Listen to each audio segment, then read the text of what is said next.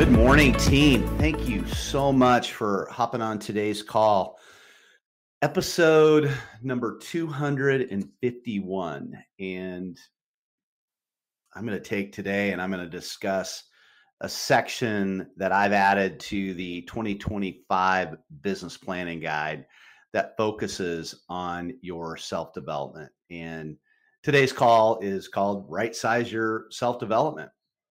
I felt it appropriate to add a section called self-development, personal and professional growth, as a section that should be tracked for those of you that want to achieve at a high level. And I did this because it's been proven that you will only perform at the level of your self-development. You cannot be a $25 million, $50 million, $100 million producer with a $10 million level of self-development.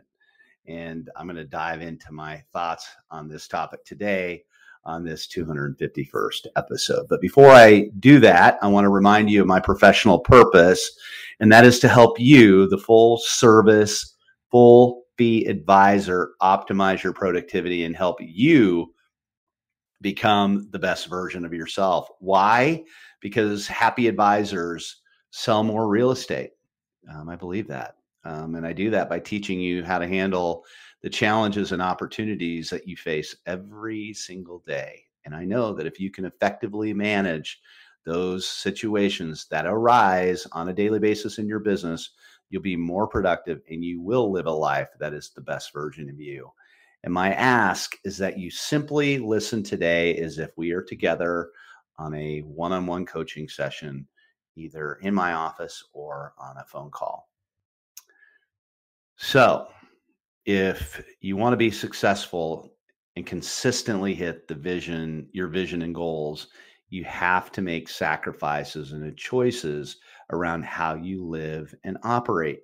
You'll need to trade in Netflix, sports, and doom scrolling for reading, or most of us listen to books, to audiobooks, podcasts, educational YouTube videos, online courses, and seminars. Jim Rohn, I believe, said it the best. He said, formal education will make you a living. Personal education will make you a fortune.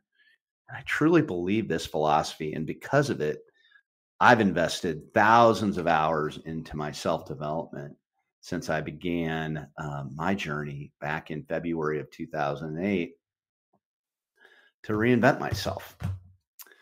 When I made that commitment to myself, I realized that I needed to change how I spent my time. And one of my obsessions at that time was Chicago Cubs baseball. I moved to Chicago in 1995, and one of my first Chicago experiences when Amy and I started dating was the bleachers at Wrigley Field.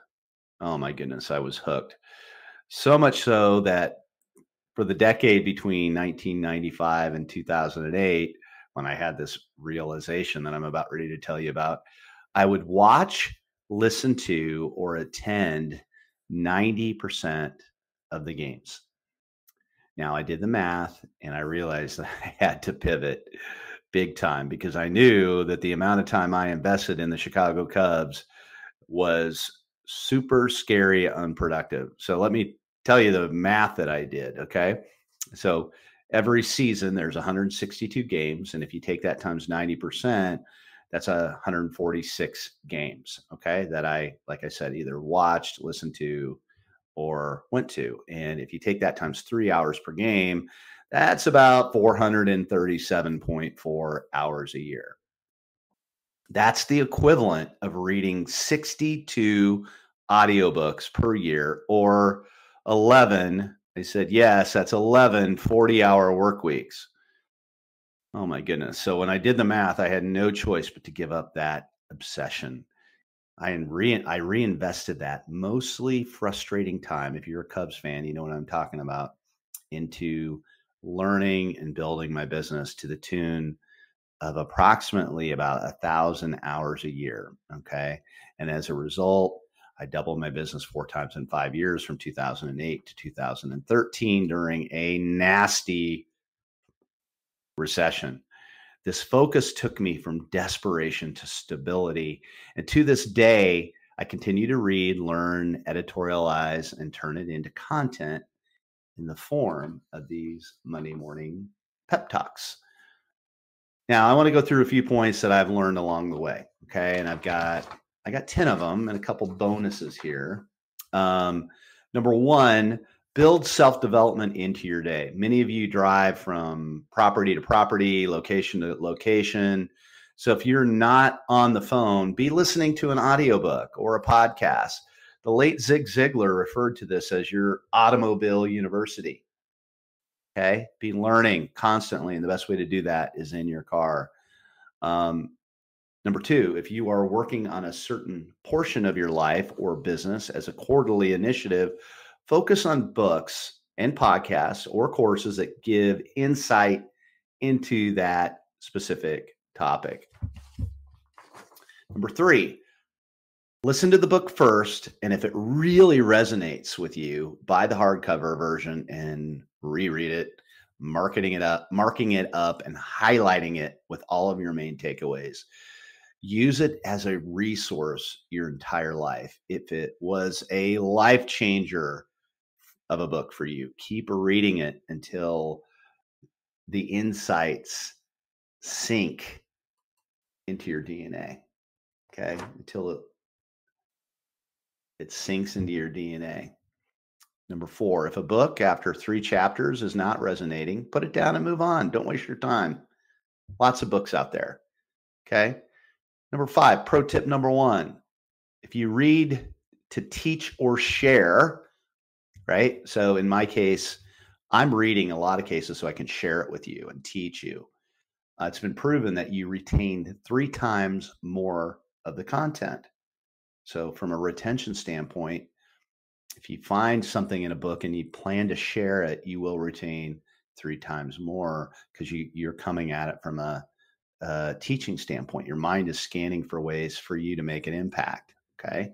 Number 6, a book might not hit for you the first time around, first time you read it, but it could on the second or third time. Okay. I read Atomic Habits the first time and I was like, this book's okay. I got through it. Everybody was talking about it. I did like it. It somewhat resonated with me, but I got to tell you, the second and third time I wrote it, it was, oh my gosh, maybe it was just in that moment I was in need of the insights that came from that book. And I always, if I'm finding myself a little sluggish, I always go back to chapters 1 and number 2 in the Atomic Habits, written by James Clear. Just an example of what I'm talking about there. Number 7, always have books in your queue. Make notes of recommendations and keep them in your library. So if you do get a rec, just throw it in your queue. Okay. Number 8, keep a physical library and a digital library. I've chosen iBooks for my digital library. I can always go back and read them, right? I like that I have them in iTunes. And I'll tell you, like I said, there's a lot of books that didn't resonate with me. I try to declutter those from my library. Okay. I want to focus on those that really matter, and you'll understand why here in a minute. Number 9, if you love a book, if you really love it, buy 10 of them and give them away. Let me ask you, is there a better way to show your commitment to someone than recommending or giving them a book? If you love a book and you're talking about a book, go buy 10 of them. Make a nice little note. You can put a handwritten note with it and send it off to somebody that you care about or you're thinking about. What a special thing to do for someone. Number 10, keep a note in a notes app of all your book recommendations so you can easily cut it and paste it into an email. Now, what I mean by that is if you have a list of books and so you get to talking to somebody about your favorite books, just have it there and say, hey, listen, I'm going to send you mine. Go into your notes app, copy paste, put it in an email or a text and say, here's my favorite list. I don't think you want to give more than about 10, but what a cool thing to do for somebody, right? So Here's my bonus strategy for you from me as you prepare for 2025. I want you to go back in your library and pick the books that had the biggest impact on you and reread every single one of them, maybe sprinkling in a new few books along the way. Do this especially if you find yourself in a rut or need a spark. These books at one point in time resonated with you for a reason. And I want you to go back and mine for further nuggets of knowledge and inspiration that maybe you've forgotten or just missed the first time around. Do this and just focus your self-development on the best of the best books. The version of you today might, like I said, pick up additional insight from that second or third or fourth time through the book. So that's what I'm in the process of doing right now. I have my list, which you guys are going to get a little information on here in a minute. And I am rereading those. Okay. I want to go back and see if I can mine some more insight. Pro tip number 2, do not be an overmotivated underachiever. What does that mean? That's the process of reading all these books and then doing nothing with it. Okay. So just the process of learning will not change your life and business by itself. It's the constant drumbeat of action that will move the needle. Okay. On the follow-up email that's going to be hitting your inbox here shortly, includes a PDF of my best of the best, my reading list, my library of book recommendation. Now, there are a few that didn't make this version that are still game changers, but I only had room for 26 books in different categories throughout my, business planning guide. And there's a reason for 26, because over the course of the year, those 26 books, with one read every 2 weeks will give you those 52 weeks in a year, right? So if you read one of these books every 2 weeks, okay, one of these 26 books every 2 weeks for the year, that'll give you your 52 weeks, okay? And what's funny is it's just going to, it's just going to take you about 30 minutes a day or a little over 3 hours a week to complete. Now, my guess is that many of you read, listen to, or watch that much news in the morning while you're getting ready for work. Okay, while you're getting up and getting ready to go out the door. So we know that there's time. Okay, we know that there's time in your schedule to read for 30 minutes a day to give you the 26 books next year. Okay. The books that I give you on this list, no doubt, are going to have a massive impact on you, especially compared to what the news will do for your psyche, especially now in an election year. It reminds me that the simple things are sometimes hard to do, but that is why ELPs and super achievers become ELPs and super achievers. They just have a consistent drive, which fuels the activity it takes for them to move closer and closer to their goals, eliminating anchors along the way. Okay. The simple things are sometimes the hardest to do, but it's the ELPs that realize that, and they look for the simple, and they know that if they do it consistently over a long period of time, it's going to have an impact on them. Your virtual mentors and authors will become some of the most important people in your life if you let them. So grab your remote, turn off the TV, and tune into a book that could change your life or give you that much needed spark you've been needing, okay? You've been looking for, that you've been wanting. It's your choice, okay?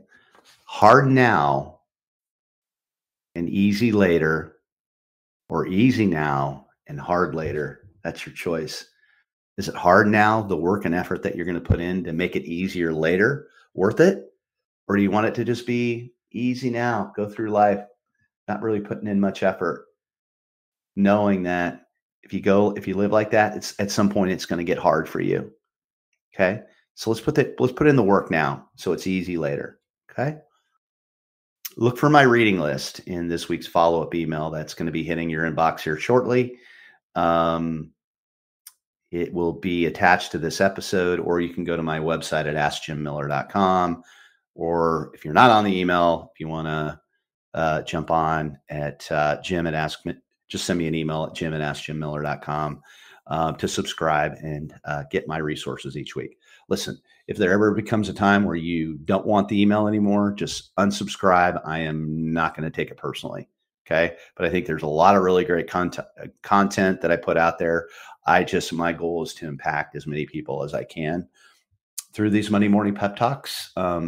It's my passion project. I love doing it. I love writing, and I appreciate you. So thank you so much for jumping on the call today, and I'll be back on next week. Thank you.